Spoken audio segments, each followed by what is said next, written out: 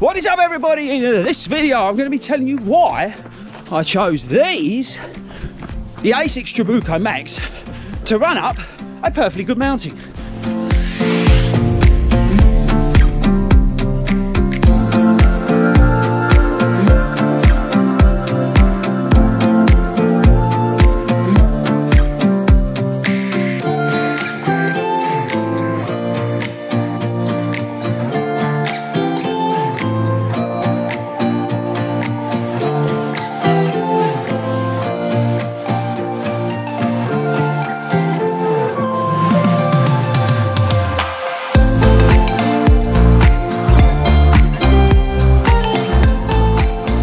What is up, everybody, and welcome back to the channel. Now, have you seen all the other videos in our Snowdon mini series?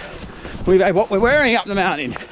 We've had Toby talking about his shoes that he's going to be running up Snowdon in.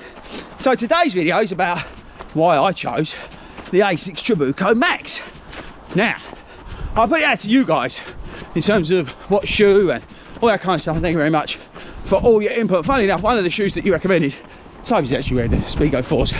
But after a little bit of playing around and trying a few, I thought to myself, if it ain't broke, why try and fix it? So now, if you've not seen any of my other reviews on the Asics Trabuco Max, I'd really recommend it. Did a couple. Funny enough, one of them up here in the trails, Toby and I brought him up here for his first trail and I was wearing them. But the thing is about the shoe, for me, it's just one of those shoes that work. And let me know in the comments, do you have a trail shoe that just works for you? Be very interested to know what it is. So the Trabuco Max is like a max cushion trail shoe, I would say. It's got a massive slab of flight foam in the midsole. We've got Asics grip on the outside. I'll show you the tread in just a sec. I don't think it's got a plate in it. I should have probably checked before I came out and did this video. From memory, it's got a 5mm drop and it's about 140 quid here in the UK. You've got guide sole technology in it, which is what's borrowed over from the Glide Ride, which is super awesome because, oh, hang on, we're walking. Oh yeah, I see why. Have a look.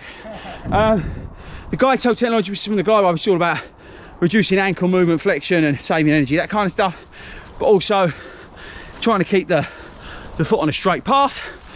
We've got a sort of lock laces method in terms of lacing on the shoe, which is a little bit different to your normal sort of trail shoe, which I think works well. And I think that's about it. In terms of weight, I think it's about 11, 12 ounces, something like that.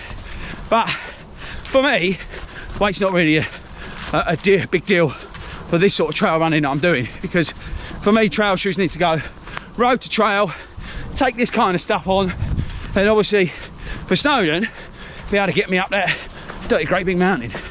Now, I chose the Trabuco Max because they're just so comfortable, and I've never had a pair of trail shoes, I'm talking not Pegasus trail, proper trail shoes, that are this comfortable. Never. And I think that's, you know, such an important part of where you pick your shoes and why you pick your shoes. It's what's comfortable for you. The shoe's just got an amazing amount of grip.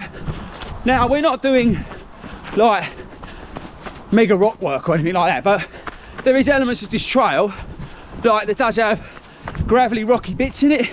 Did some back there, shoe just cruises over it, and because you've got that like thick bit of foam on there, it just helps soak some of it up, which is massive.